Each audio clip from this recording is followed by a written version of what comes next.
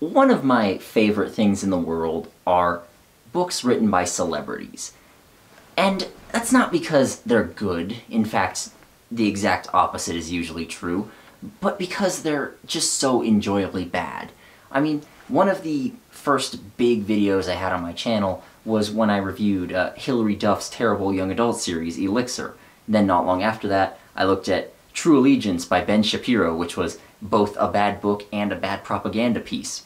But then there's plenty of others that I haven't even touched yet. Like City of Indra was written by Kylie Jenner and Kendall Jenner. I'll get to that one day, don't worry. The Way of the Shadow Wolves was written by Steven Seagal. And just, they're so bad based on everything I've heard, and I really want to get to them at some point. But what's even more interesting to me are the people who are not celebrities, but they're near celebrities, or they're near people with money, and that gives them some sort of pseudo-celebrity status. And sometimes they write books too. Enter Michael Bloomberg. Now, a few months ago, he was known as that dude who tried to run for president, spent $560 million on it, and lost in every state, which, whatever your political beliefs, I think we should be able to agree that that's really funny. He also has a daughter. Her name is Georgina Bloomberg, and she is just an equestrian show horse person. I'm not sure what you would actually call that, but like she did horse shows and stuff, she raised horses, yada yada, that sort of thing. And at one point, she was also an author. Enter The A Circuit by Georgina Bloomberg and Katherine Hopka. This is the introduction song. It's not very good, but it's not too long. Now, the cover alone of this book is just weird. Like, it's not immediately awful, but it is odd. And the summary tells you most everything you're going to need to know. Traveling the country and competing at the top level of horse shows is nothing new for Tommi and Kate. Tommi is a billionaire heiress, owns multiple horses, and takes her riding seriously. Kate puts the working in working student, but every stall she cleans is worth it to train with the best. So when Zara, the wild child of a famous rock star, descends on Pelham Lane stables, her antics, and trailing paparazzi, are not welcome. But distraction has many names, and one of them is Fitz. He's the barn's resident Casanova, and he just wants Kate to give him a chance. Then there's the lure of partying in New York City every night, but the real challenge comes when the drama on the ground spills into the show ring in this hot new series from an equestrian insider. So you read that and you think, okay, this is just someone writing about her hobby and her dad's money got it published. That's kind of dumb and stupid and I wouldn't enjoy reading it, but it's a little bit of a sweet present from her dad, which I might think that if Georgina was 16 when she wrote this, she was fucking 29. And let's be honest, Katherine Hopka was the ghostwriter for all of it. Anyways, that's enough chit-chat, let's get started. 1. Stalker alert, Zara muttered in disgust as she saw a fat, sweaty guy with a camera zero in on her father. If she'd thought the paparazzi would be any less annoying here than in LA, she'd thought wrong. Same manure, different coast. There are many ways that you can open up a book. You know, many lines, many actions that you can start on. This is one of them. So Zara is the child of celebrities. Her dad is a rock star named Zach Trask, and her mom is some sort of actress that everyone knows about. And she used to live in Los Angeles, but then she moved over to the East Coast, and so she swapped over to Pelham Lane Stables, which is in New Jersey. And this opening scene is just her getting acquainted with everything and complaining about stuff. And this also happens. Or was it? She perked up as she spotted a guy wandering past. He had a big nose and a smattering of zits on his chin, but was otherwise passable looking, clean and preppy in full Abercrombie regalia, though his demeanor was awkward and his expression vaguely uncomfortable. Probably because he knew he was the only straight guy in a half-mile radius, Zara figured. She sidled away from her father's entourage, undoing the last button on her Ralph Lauren skinny fit polo to reveal a little more of her two best features, the ones her mother openly envied, often wondering aloud how her daughter had come by naturally what she'd had to pay a pricey plastic surgeon for upon first arriving in Hollywood. So, on page 2 of this book, we have a character's mom complaining that her daughter has nicer tits than she does. We're in for an adventure. So the rest of this just goes through the motions of introducing the three main leads. Like, there's Zara, who I talked about. There's Tommi Aronson, who her real name is Thomasina, I think, which is a weird name that I've never heard before, but whatever, that's neither here nor there. And her dad is some sort of billionaire who owns half of New York and has lunch with the mayor all the time and can buy her the nicest horses, the nicest clothes and all that. And she just wants to prove herself. She wants to show that, you know what, it's not just that I can buy all this fancy stuff with my dad's money, it's that I really do have the talent and the skill. I want to make fun of Georgina for putting a self-insert there, but it's kind of hard to do it when she's so open about it. And if you think I'm harsh for constantly bringing up the fact that Georgina Bloomberg is daughter of billionaire Michael Bloomberg and has had everything handed to her in her life, she literally, in her author bio, it's the first sentence. Georgina Bloomberg is the younger daughter of New York City Michael Bloomberg. So, like, come on. It's her own fault. And then the last character is Kate, who is, well, there's really nothing to say about her at this point. She's just a normal, middle-class girl who has to work a lot in order to afford riding horses, but she loves it. And granted, I don't know exactly how much this sort of thing would cost. I'm not sure that someone in her position would be able to afford it, but whatever. We'll accept that for what it is. Now, this entire book doesn't really have all that much plot until, like, the last 30 pages. It's mostly just Zara getting sort of acquainted with the new place, people meeting each other, meeting cute boys who all kind of blend together, if I'm being honest, and then making kissy faces. But there are some fun lines now and again, so let's just read some of those. Margie O'Donnell was one of Jamie's clients. She was also the youngest partner in one of the biggest law firms in New York. She had a mouth like a sailor and the self-confidence of a pit bull. Nobody messed with her, not even Summer. Still, she knew better than to take his flirting seriously. Fitz Martin Hall, better known as Fitz, was the only male junior rider at Jamie's barn these days, which made him a hot commodity among the female juniors. It helped that he was tall and charmingly sardonic, and that his family had more money than God. Fitz could have had just about any girl he wanted, and based on barn gossip, he did. Frequently.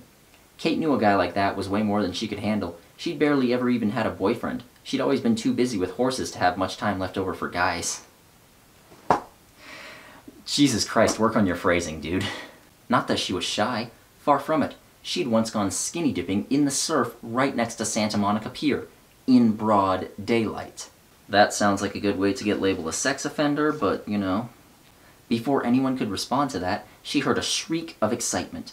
This time, at least it wasn't paparazzi, just some embarrassed-looking pony rider's pudgy middle-aged mom, who'd probably made out with her first boyfriend to Zach's music back in Jurassic times. Zach was all charm as the woman searched her oversized mom purse for a pen so he could autograph her prize list.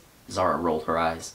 And so on and so forth. Like I said, there's really not much of a plot. Like, the only thing that kind of resembles a plot comes, like, a little more than halfway through, when Tommi mentions to her dad that, rather than going a traditional route of going to some super nice school and then joining up with his company or starting her own, she actually wants to start buying and selling horses and making a living that way.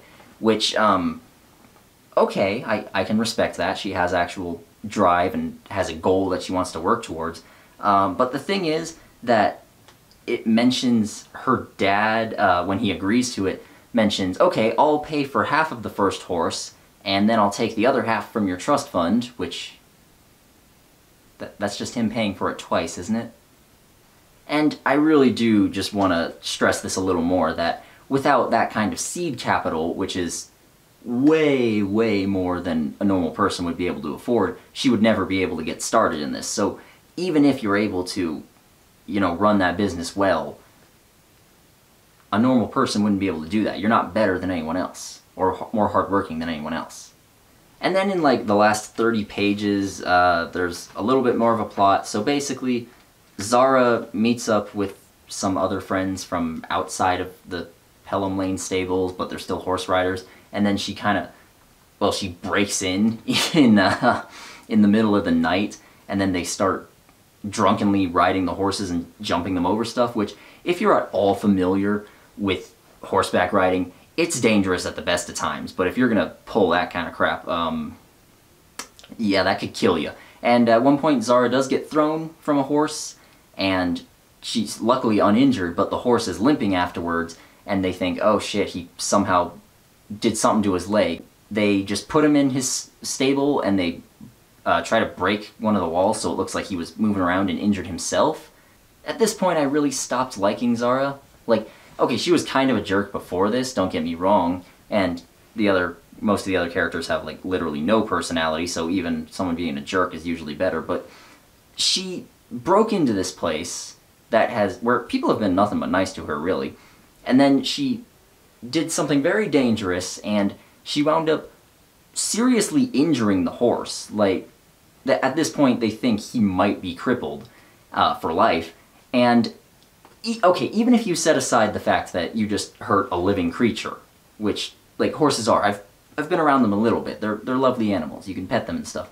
I've never ridden one, but, you know, whatever. Even if you set aside the fact that you just hurt a living creature and betrayed the trust of your friends and everything, that's an expensive mistake. Like, I have no idea what a show horse would cost. Upwards of $100,000, yeah. So even if you just set aside the fact that you hurt a living creature like that, you cost people a lot of money. And for a hot minute, it looks like, hey, maybe Zara's just going to take responsibility for it, and she'll probably get thrown out of the barn, but you know what? She owned up to her mistake, and she's going to try and do her best to fix it. But right before she can do that, Fitz, you know, the dude that had that whole paragraph about how he fucked everyone in the stables, he stands up and says, "It was me. I didn't put the horse away properly, and that's how he hurt himself." So, and he did that to impress Kate for reasons I still don't totally understand. She doesn't have a personality, but, you know, he did that to impress her, and then at the end she's like, you know what, I kind of like you, I guess we can date now. And then it just kind of stops with everyone being, I don't know, maybe not exactly happy, but they're like, well, we're alive and we're gonna keep moving on for another day. And, well, that was it. That's The A Circuit by Georgina Bloomberg. And, you know, there are some pretty funny lines in there. There are some pretty cringy moments in there. And that entertained me a lot. But honestly, overall, I would just say it's boring. Because 70% of it, or hell, more than 70% of it, was just people going out to parties, going on dates, texting friends, looking at boys, you know, that sort of thing. And I just, there's nothing valuable in here. There's nothing interesting at all. And, excuse me. And so, while it did entertain me, I wouldn't really recommend other people go out and find it and just read it out loud or anything, because it's not like, I don't know, 50 Shades or, hell, even True Allegiance, where you can just read the prose and it's hilariously bad. Like, in this, it's only a few points are hilariously bad. Here's the thing, though. The A Circuit is actually part of a series. There are 3 other books. And, unfortunately, none of them are available on Amazon right now. Some idiot bought the last copies. And if you're wondering, what idiot would buy the last copies of Michael Bloomberg's daughter's horse books? This idiot. This idiot right here bought the last copies of Michael Bloomberg's daughter's horse books. So we go into book 2, which is my favorite mistake. And the woman on the cover of this, I'm actually not sure which one of the main characters she's supposed to be. Because the first one we had that dark-haired girl with the horse, the second one we have a blonde girl with a horse, and the third one we have a black girl with a horse, and then the fourth one we have the blonde girl and some dude kissing, and they have 2 horses. None of the main characters get any sort of real description of what they look like, for the most part, and so I genuinely have no idea which of these is which. Like, I don't know which one of them is supposed to be black, but I don't think it's Tommi. That's all I can say. So how does my favorite mistake to start off? Well, it starts with Tommi being at a party and meeting some dude. "Nice view, huh?" someone said from behind her. She glanced back. The guy standing there was named Alex Nakano, and Tommi had only met him an hour ago, but she was already intrigued. For one thing, he was hot, with a capital wow. He'd told her that his father was a Japanese-American hedge fund manager, and his mother a Brazilian-born art dealer with an exclusive little gallery space down in Soho. Alex's multi-culti heritage had combined to give him a totally unique look. Spiky dark hair, toffee-colored eyes, a lean, compact body, plus a mischievous little smirk that seemed to be all his own. It had been a long time since Tommi had felt such an immediate spark with anyone, and she was enjoying the feeling. The phrase multi-culti heritage should go in a museum as just the single dumbest collection of words I have ever heard in my goddamn life. So this one continues to have basically no plot whatsoever. Like, the biggest one is that Tommi and the cute dude Alex, he keeps convincing her to ditch her horse training to go out and party and stuff, and that's the main thing. There's some issues with Kate, too, because her mom has OCD, and then we get to this scene. Kate's fist clenched around her fork. She was too tired and stressed to deal with this right now. She wanted to rebel against her mother's cheery facade. Let her know she knew what was going on, even if the only way she could think to do it was to shove piles of food into each other to see how her mother would react. She actually lifted the fork to do it, but her hand froze in midair. The fork poised half an inch above the carrots. She couldn't follow through on the plan. It felt physically impossible. So basically Kate developed OCD immediately, like between lunch and dinner, I guess, and now she has to start counting things and doing it in sets of 4, just like her mom. And I can appreciate what they're trying to do here, like they're trying to show a character struggle with some severe mental problems, and I don't know if I can applaud that, but, you know, they're trying something. The thing is, OCD does not pop up that quickly, and it later goes away just as quickly. Like, they kind of just forgot about that plot point, so, you know, yeah, I don't want to compliment that. Meanwhile, due to Zara's shenanigans, her dad has gone on tour over in Europe, and they've hired her cousin Sophie, or maybe not hired, but they've brought her cousin Sophie over to keep an eye on her. And then this happens. The elevator slid open, spitting Zara out onto the landing. Wow, her head was really pounding. Or was that her head? She blinked, realizing there was music coming from behind the loft door. Loud music. Huh? She muttered, fumbling for her key. When she let herself in, the first thing she saw was a buff guy in his early 20s dancing in the middle of the room with his shirt off. And his pants too, actually. All he had on was a pair of silk boxers. Then she looked around and saw 3 other guys she'd never seen before. One was sucking down a beer and playing Grand Theft Auto on the plasma TV. Another was digging through Zach's liquor cabinet. The third was on the couch with his tongue stuck down Zara's cousin's throat. So, basically, Sophie is a crazy party girl who is constantly causing trouble. And, well, there's just a couple of things I want to say about that. One, that's not how people actually party, even crazy party people. That's not how they do it. That's how sheltered kids think that people party. Like, Jesus. Another thing is, if it was just Zara and 4 dudes and no other girls, what were they doing all night? In fact, like, I don't have a whole lot of tabs in these because just pointing out all the stuff I hated, it got redundant after a while, and eventually I just started pointing out stuff that I thought was funny. But, I mean, jeepers creepers, they go over the party making a mess, and beer cans being all over the floor, and it's smelling like cigarettes like 80 fucking times. Jesus Christ. And after a couple times of doing this, Zara gets a call from her mom. Okay, now what? Zara was heading for the stairs when she heard her phone ringing in her room. She dashed in and grabbed it off her bedside table. To her surprise, the caller ID read, Gina Gerard. Now, that line just fucking sent me for several reasons. One, Zara, Gina Gerard, is your mom a porn star? And number 2, her mom's contact info on her phone is just her mom's full name. Am I the only one that has my mom's contact info just under the name Mom? Or do other people do that? Do other people have their mom's full name on their... Okay. Zara hesitated, her gaze straying through the open doorway to the overlook. Living in a non-stop party zone was getting a little old, and there was a really easy way to put a stop to it. All she had to do was tell her mother the truth about everything that had been going on, and Stacy would be on a bus back to Southeast Bumbleflip as fast as she could pick up her mall slut wardrobe. I think I was calling her Sophie before this. It's Stacy. So, you know, some more nonsense happens. There's like not much plot. At one point, Kate tears her riding breeches and tries to repair them, but she's unable to. And Zara buys her a pair of like fancy new riding gloves, which she's grateful for, but since she doesn't have any breeches and she just can't bring herself to ask her friends to borrow theirs, she tries to sell the gloves that Zara bought her, and Zara finds out about it and is upset with her, like rightfully so, I think. And then they just tell her off like, come on, we're your friends, just ask us for help, and then all is good again. And yeah, that's about it for this book. Book 3, Off Course, aka the one with the black girl on the cover. So this one is easily the most boring out of all of them, in my opinion. Not that I'm expecting a whole lot from fucking Georgina Bloomberg and Catherine Hopka. Hey, fun fact, Catherine Hopka used to write Bionicle books.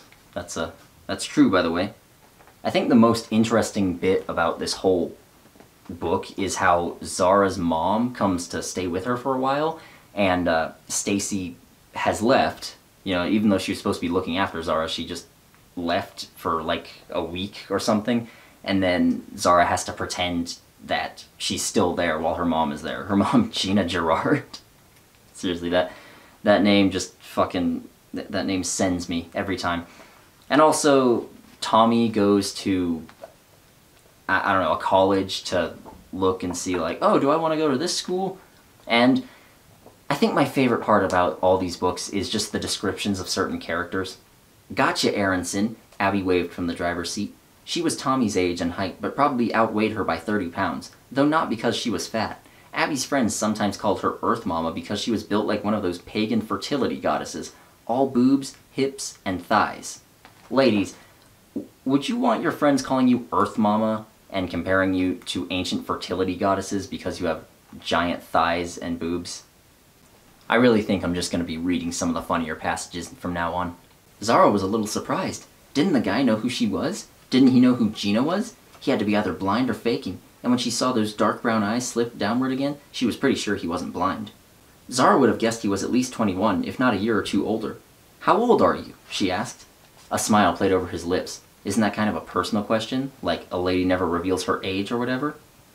He laughed. If you must know, I'm 20. What about you? Or are you going to turn that lady thing back on me now? Don't worry, I'm no lady, Zara smirked. 16. Almost 17. Jailbait. Nice, he grinned.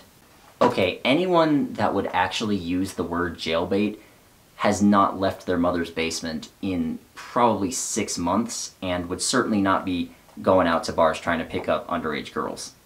Zara scanned the Facebook photo album she just opened on her laptop, clicking on a sexy shot of herself in a bikini. She attached it to the email she'd just typed up, urging Marcus to say he'd come to Summer's party. It was Wednesday already, and he hadn't given her an answer yet, and after that delicious first kiss the other day, she didn't want to leave anything to chance. Hitting send, she waited for the email to whoosh off into cyberspace, then smiled. There, that should help convince him. Not long after this, we find out that there's a blog being written which is spreading rumors about the goings-on at Pelham Lane, and it's nothing really all that salacious. It's like someone's pregnant, and it's not like a teenager, it's a grown woman who's like in her fucking 30s or something, and other ones is like, oh, these people are gonna start dating, and like, it'd certainly be really annoying to have that sort of thing spread about you, but it's really nothing that bad. And at some point in all this, Kate and Fitz broke up, but he comes back to her window and starts singing in front of dozens of people, and she takes him back because he's just too pathetic, I guess. And that's the end of Off Course. I'm not sure if that's supposed to be a pun for of course, or if it's just saying that things are off course, but there's really no course at all with these books. And then we reach the finale, or I would say climax, but this is not nearly exciting enough to be a climax. It's Rein It In, with the one with the girl and the boy and the two horses, you know, is it the sea, the thing? And even throughout this whole thing, I only have like 8 or 10 tabs because there's just nothing even funny anymore about all this. They're breaking up, they're getting back together, and there's not even that many funny lines anymore. Here's one. Taryn stood and came to meet her with a hug. She was tall and slim, with close-cropped dark hair and the kind of face that always looked happy, even when she wasn't smiling. Is that supposed to be like the opposite of resting bitch face? Because I mean, I have a resting bitch face, but like resting happy face, is that a thing? I've never heard of it. Zara waited until her mother turned away, then rolled her eyes. Since when had Gina Gerard, famous for playing all sorts of characters from carefree party girls to gorgeous but dedicated career women, decided to audition for the one role no one would ever believe her in? Super responsible soccer mom. Okay. I already told you that that sounds like a porn star's name. You don't need to add fuel to that fire. So they all have, you know, some trouble. Kate starts failing a class, but then lies to her parents, and they don't find out about it. And you know, lots of lovely stuff. They go to competitions, which I genuinely don't understand anything about what goes on in those things, because this book doesn't really bother to explain it.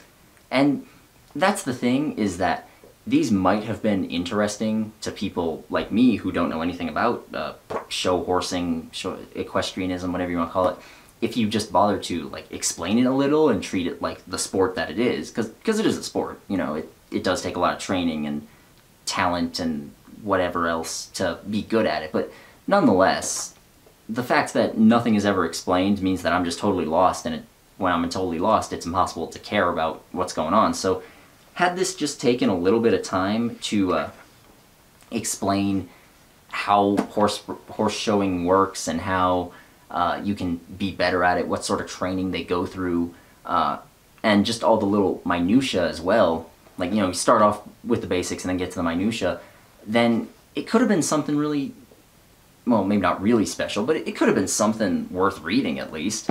Like a lot of sports anime that I've seen have done that before, where they take a sport that either I don't know much about or just don't care about, and then they get really into all the basics and show all these characters, yeah, they really care about this, and it's something they're passionate about, and we're seeing how hard they train, in what ways they train, and then we see them play some games, and then it gets into like the minutia of how it works, and just, you know, that sort of thing.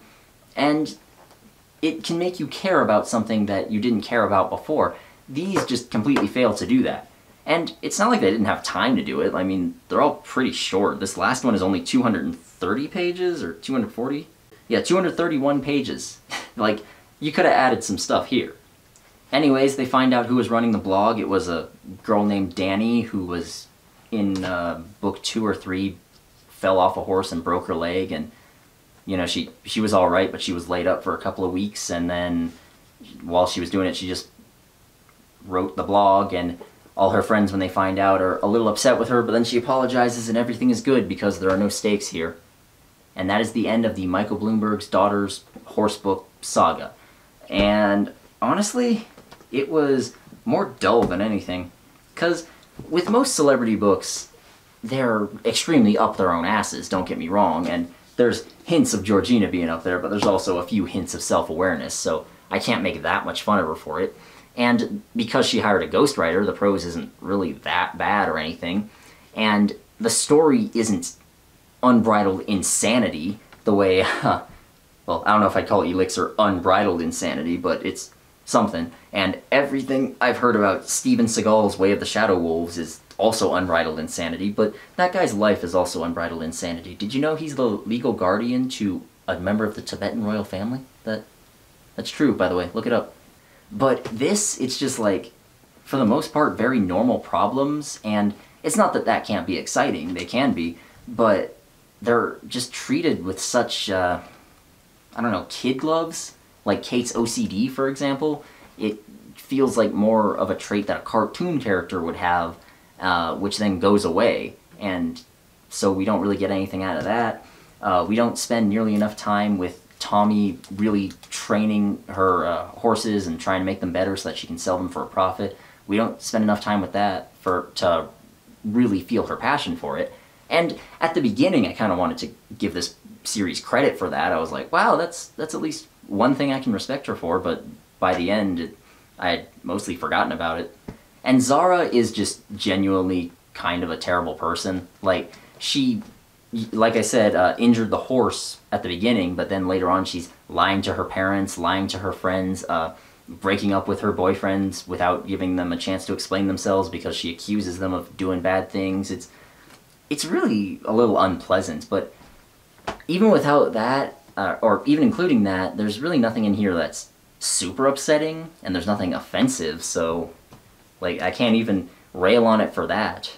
The most I can say is that there are a couple of moments where the prose slips and it gets really funny, but it's just not worth having to go through all the other crap to get there. So if you want to read Michael Bloomberg's daughter's horse novels, the A Circuit, by the way, I haven't been using the title very much, but that's what they're called.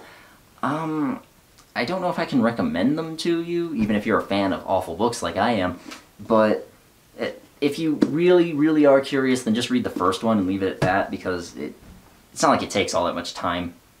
Thank you to everyone who watched this far in my ranting about obscure, weird topics, and thanks especially to all my patrons whose names are here. And my $10 and up guys are Apo Savalainen, Andrew Dixon, Ashley Watson, Ava Toomer, Brother Santodes, Christopher Quinten, Emily Miller, Joel, Johnny St. Clair, Madison Lewis Bennett, Taylor Briggs, Tobacco Crow, Topher Wheeler, and Vay Victus, as well as all the other names here. You guys are awesome. If you want to get your name up here or access to other goodies, then go to my Patreon page, check that out. And if you can't do that, then just, sharing this video and commenting on it and all that. That helps me too. Anyways, see you next time. Bye.